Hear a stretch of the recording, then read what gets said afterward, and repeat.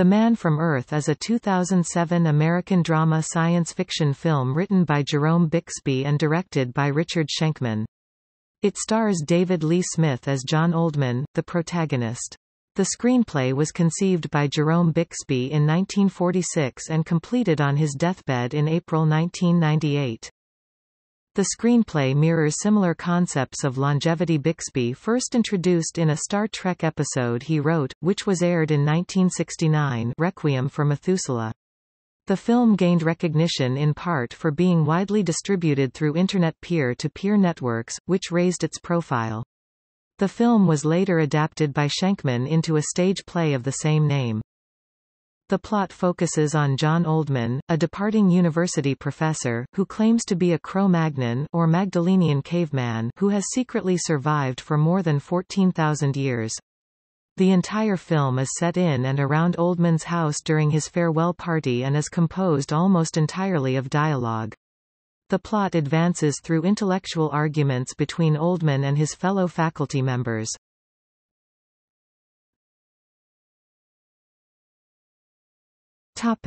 Plot. Professor John Oldman is packing his belongings onto his truck, preparing to move to a new home. His colleagues show up to give him an impromptu farewell party: Harry, a biologist; Edith, an art history professor and devout Christian; Dan, an anthropologist; Sandy, a historian who is in love with John; Art, an archaeologist; and his student Linda. As John's colleagues press him to explain the reason for his departure, he picks up from a reference to Magdalenian cultures by Dan and slowly, and somewhat reluctantly, reveals that he is a prehistoric caveman himself from that precise period. He states that he has lived for more than 14 millennia, and that he relocates every 10 years to keep others from realizing that he does not age. He begins his tale under the guise of a possible science fiction story, but eventually stops speaking in hypotheticals and begins answering questions from a first-person perspective. His colleagues refuse to believe his story but accept it as a working hypothesis in order to glean his true intentions. John relates he was a Sumerian for 2,000 years, later a Babylonian, and eventually went east to become a disciple of the Buddha. He claims to have had a chance to sail with Columbus, admitting that at the time he still believed the Earth was flat, and to have befriended Van Gogh, one of whose original paintings he apparently owns, a gift from the artist himself. In the course of the conversation, each guest questions John's story based on knowledge from their own academic specialty. Harry struggles with how biology could allow for the possibility of a human being living for so long. Art, arguably the most skeptical of the group, questions John about events in prehistory. He exclaims that John's answers, though correct, could have come from any textbook. John rejoins that, like any human, his memory is imperfect and he only sees events from his own narrow, hence not omniscient perspective. Dr. Will Gruber, a psychiatry professor who arrives at Art's request later that afternoon, questions if John feels guilt for outliving everyone he has ever known and loved. He then threatens John with a gun, later revealed to have been unloaded, before temporarily leaving.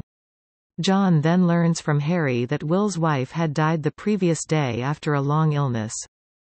The discussion veers to religion, and John mentions that he does not follow any. Even though he does not necessarily believe in an omnipotent God, he does not discount the possibility of such a being's existence. Pressed by the group, John reluctantly reveals that in trying to take the Buddha's teachings to the West, into the Eastern Roman Empire, he became the inspiration for the Jesus story. After this revelation, emotions in the room run high. Edith begins crying. Will demands that John end his tale and give the group a sense of closure by admitting it was all a hoax, and threatens to have John involuntarily committed for psychiatric evaluation should he refuse to do so. John appears to ruminate over his response before finally confessing to everyone that his story was a prank. John's friends leave the party with various reactions. Edith is relieved, Harry and Dan indicate an open mind, Art never wants to see John again, Will still believes John needs professional help, Sandy and Linda clearly believe John. After everyone else but Will and Sandy have left, Will overhears John and Sandy's conversation, which suggests the story could be true after all. John mentions some of the pseudonyms he has used over the years, and Will realizes one was his father's name. He asks John questions that only a very close acquaintance could answer. When John answers them correctly, Will has an emotional breakdown, suffers a heart attack and dies in their arms. After the body has been taken away, Sandy realizes that, if the story is true, this is the first time John has seen one of his grown children die. John wordlessly gets in his truck and starts to drive to an unknown destination.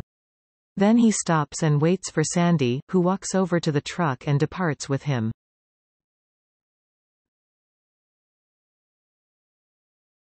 Topic: Cast. In order of appearance: David Lee Smith as John Oldman, Tony Todd as Dan, John Billingsley as Harry, Ellen Crawford as Edith, Annika Peterson as Sandy, William Catt as Art Jenkins, Alexis Thorpe as Linda Murphy, Richard Reilly as Dr. Will Gruber, Robbie Bryan as police officer. Topic: Production. The story is Jerome Bixby's last work, which he completed on his deathbed in April 1998. Bixby dictated the last of his screenplay to his son, screenwriter Emerson Bixby. After Jerome Bixby's death, the script was given to Richard Schenkman to direct on a $200,000 budget. The film was shot in 8 days after a week of rehearsals.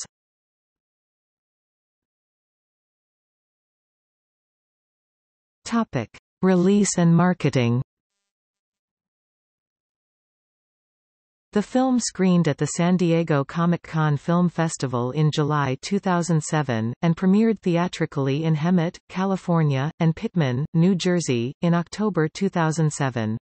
It was released on DVD in North America by Anchor Bay Entertainment on November 13, 2007, and became available for digital rental and sale at iTunes on September 22, 2009. It won the Grand Prize for Best Screenplay and first place for Best Feature at the Rhode Island Film Festival in August 2007.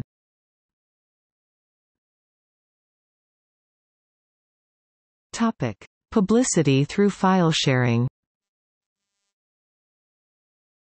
In 2007, producer Eric D. Wilkinson publicly thanked users of BitTorrent who distributed the film without express permission, saying that it lifted the profile of the film far beyond the financier's expectations. He encouraged fans to purchase the DVD or donate.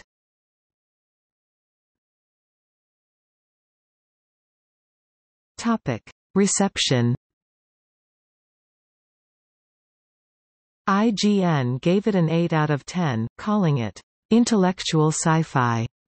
DVD Verdict criticized the heavy-handed ending, saying that one's opinion of the film would be shaped by views on religion.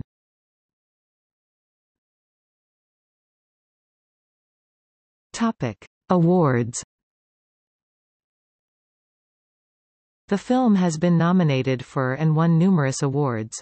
2007 winner First Place, Best Screenplay, Rhode Island International Film Festival 2007 winner, Grand Prize, Best Screenplay, Rhode Island International Film Festival 2008 winner, Best Film, Montevideo Fantastic Film Festival of Uruguay 2008 winner, Audience Choice Award Montevideo Fantastic Film Festival of Uruguay 2008 winner, Best Director, Fantaspoa, International Fantastic Film Festival of Porto Alegre, Brazil 2008 winner Second place, Best Screenplay, Rio de Janeiro International Fantastic Film Festival RioFan 2008 winner, Audience Award, Best Screenplay Film, Fiction SARS Horror and Fantastic Film Festival of Santiago, Chile 2008 winner, Jury Award, Best Screenplay, Fiction SARS Horror and Fantastic Film Festival of Santiago, Chile 2008 winner, Best Sci-Fi Screenplay, International International Horror and Sci-Fi Film Festival, Phoenix, Arizona 2008 winner, Best Screenplay, Buenos Aires Rojo Sangre, International Independent Horror, Fantasy and Bizarre, Argentina 2007 Saturn Award nominee, Best DVD Release, The Man from Earth 2008 winner, DVD Critics Award, Best Non-Theatrical Movie.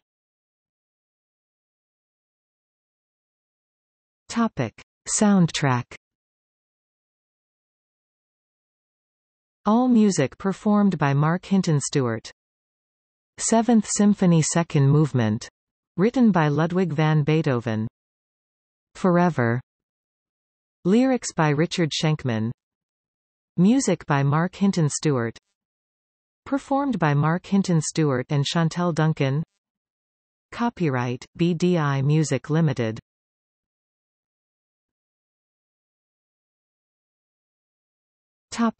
Play. In 2012, Richard Schenkman adapted the film to a play, which received positive reviews. The theatre play was also staged in Greece in 2013. 1.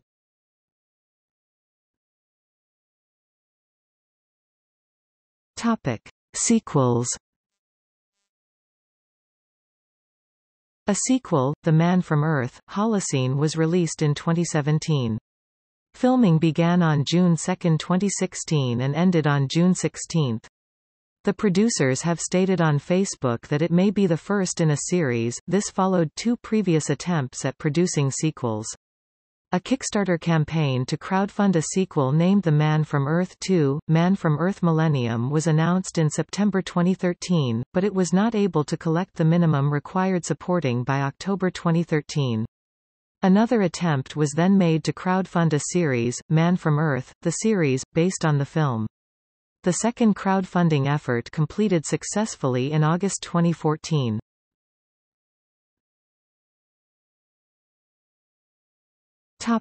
See also: Immortality in fiction, List of fictional immortals.